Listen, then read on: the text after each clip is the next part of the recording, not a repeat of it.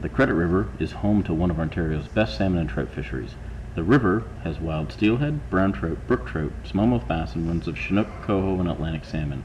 Here, steelhead are seen jumping at the Streetsville Dam. Salmon and trout must pass all the dams to reach their spawning grounds located further up the river.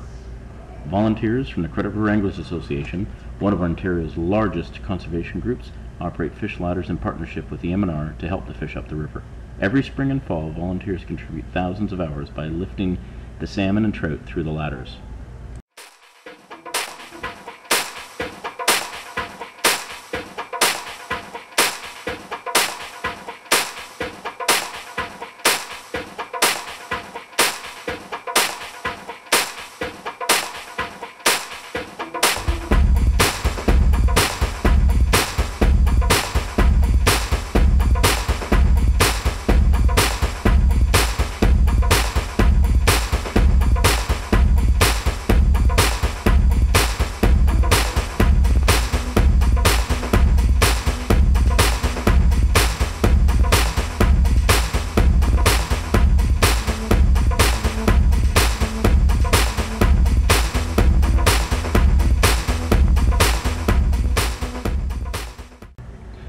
Each fish is checked for sex, length, and then checked for fin clips, a sign of hatchery origin.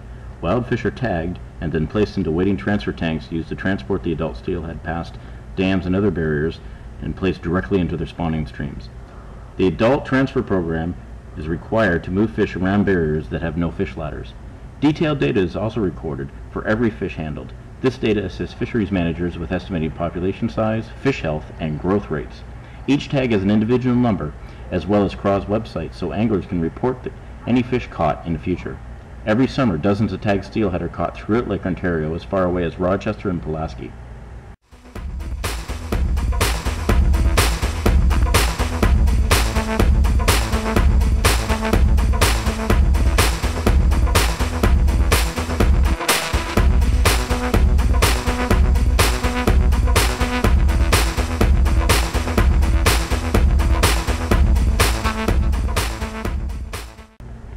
CRAA volunteers, working under M&R approval, also collect eggs from the various species to be placed into the CRAA hatchery. Eggs are stripped from ripe females and placed into holding trays where they are fertilized. The fish are not harmed by the process and are released back to the river after the egg collection.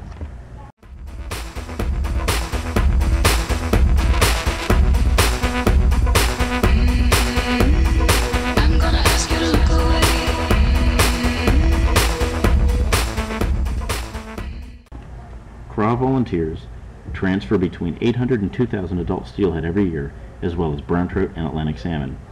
Once the transfer tank is full of fish, the trailer is driven 30 minutes north to the cold water tributaries where the trout can successfully reproduce. Each tank can move 60 adult trout weighing 5 to 18 pounds. On a busy night, volunteers will transfer over 250 fish. Inside the tank, pressurized oxygen is pumped into the water through air stones to keep the fish alive. Once at the release site, volunteers net the fish from the tanks and release them to the destination river, a tributary of the Credit. Fish transferred with oxygen are full of energy and easily released.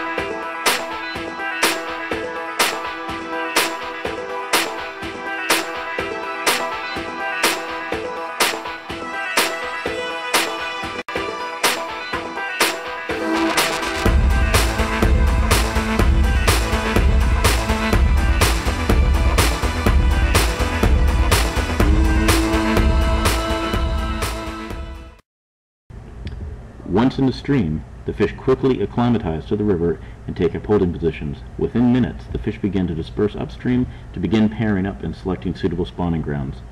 Some fish are ripe when transferred and will spawn within days, whereas some steelhead moved in the fall will stay in the river and not spawn until the following spring. Fish with 2 and even 3 tags are also common. The fish here, with 2 tags, was transferred in 2 consecutive years. This steelhead was transferred to the same area last year, spawned, and left the Credit River, and after a year in Lake Ontario has come back and was transported a second time. When fish are physically ready to spawn, they pair up and the female begins to dig a redd, or nest, to place her eggs in. Salmon and trout choose riffles with clean gravel. Once a nest is prepared, the female will deposit a few hundred eggs and the male will move in to fertilize them. The female will then cover the eggs with gravel and repeat the process until all her eggs are laid. Salmon and trout carry between 3,000 and 10,000 eggs, so the spawning process often takes 1 to 2 days. Once in the gravel, the eggs slowly develop.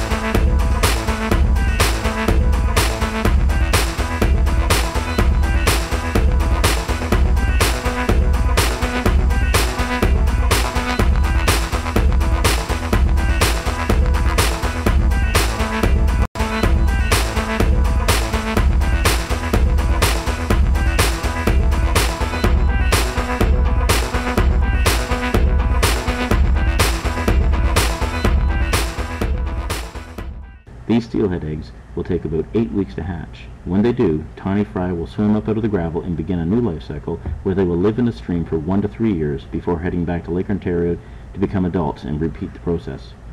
The transfer program has been incredibly successful, and the Credit Steelhead Run is now 86% wild and over 20,000 fish, up from less than 3,000 a decade ago. Anglers are encouraged to join CRAA. Membership is only $10, and your volunteer time is important to maintaining and improving the fishery.